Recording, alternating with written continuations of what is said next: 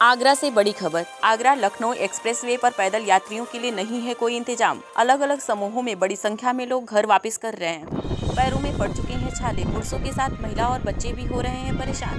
Corona से ज्यादा भूख और प्यास से हजारों लोग परेशान। आगरा में फोर्ट पुलिस चौकी का स्टाफ बना दयावान। फोर्ट चौकी प्रभारी शिवभान राजावत और सिपाही अरविंद का खास सहयोग। फोर्ट पुलिस चौकी स्टाफ ने फुटपाथ पर रहने वालों को वितरण किया आटा।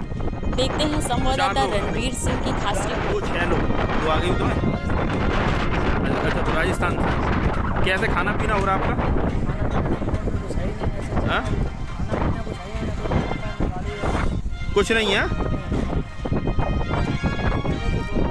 अच्छा, क्या आपको कोई प्रशासनिक अधिकारी कोई कुछ मिला, इंतजाम मिले? हाँ? कुछ नहीं मिले। क्या बोल रहे हैं? हाँ,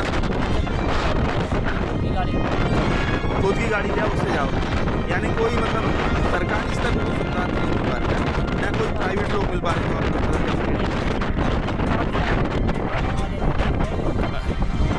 तो सर आप देख सकते हैं किस तरह से ये लोग हैं सर, बड़ी संख्या में ये लोग भी खड़े हुए हैं।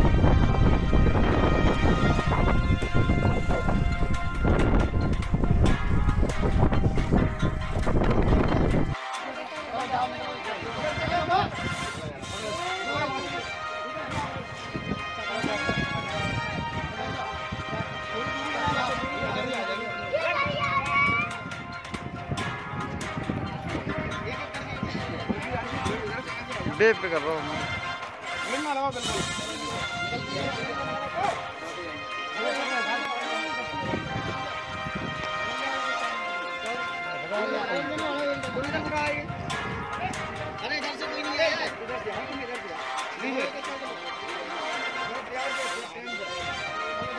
अरे बाबा थोड़ा इधर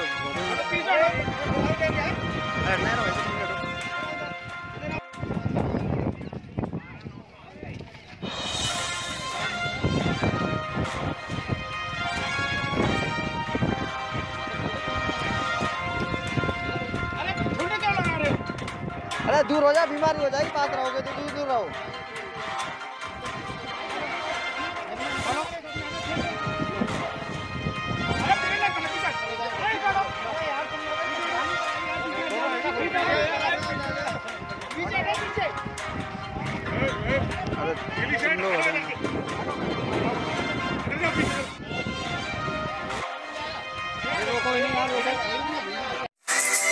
जनवाद टाइम्स की सभी खबरों को लगातार देखने के लिए चैनल को लाइक, सब्सक्राइब और शेयर जरूर करें। धन्यवाद।